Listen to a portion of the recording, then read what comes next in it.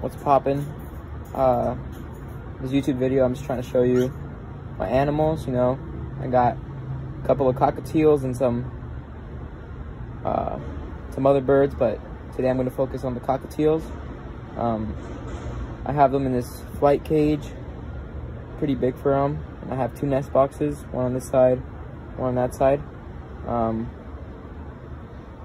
And I've just have them set up like this year round. They don't breed right now because it's summer, but I make sure they're healthy, they have everything they need. And yeah, I have a pair of Lutinos and then a Lutino with a white face, and they've bred for me like 5 times. Always come out white face. So I have a big piece of cuddle bone right there. They all chew at it. I have a lot of branches up high because in nature, the higher a cockatiel is, the more happy, the more empowered it feels. It's always best to do that. I keep all the food down at the bottom because in nature, they find all the food in the bottom, and also keeps them more active. I keep a little dish right there with health grit. It's a mixture of little rocks that has charcoal and calcium. That helps them a lot. Birds have 2 stomachs. They have a crop and the gizzard. The crop is for rocks. They swallow a couple of rocks per week, and those rocks help up grind up the seed, and it gives them more nutrients. And it also includes charcoal, which cleans them out, and calcium, which will fortify their bones and give them stronger eggs when they are breeding. I keep 2 pieces of spray millet at all times. Spray millet is a very good seed. High in protein. Is the first seed that they learn to crack in the wild, so it has very, very good nutrition and helps them a lot, especially during the breeding season. So this is the food that I give them. It's Cockatiel mix by Magnolia Bird Farm.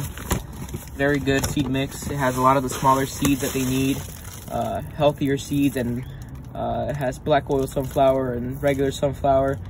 Very high in fat. It's good when they're in bigger cages, like in a flight. Not so good if they're in a little cage. But yeah, this is courtesy by Magnolia Bird Farm. Really good seed. Have good prices. That's where I get all my bird food. I make sure every single day I give my cockatiels fresh fruits and vegetables. The more vegetables and fruits you give them, the longer they'll live. The more seed, the shorter their lifespan will be. I make sure when they're breeding, I give them lots of egg food, boiled eggs. I give them bread, anything you can eat, anything a human can eat, birds can eat. So you want to make sure to give them anything you're eating for breakfast, lunch, and dinner. The only 2 things you can't give a bird is chocolate and avocado. Those 2 things will kill them. They have a fatty acid that will kill them.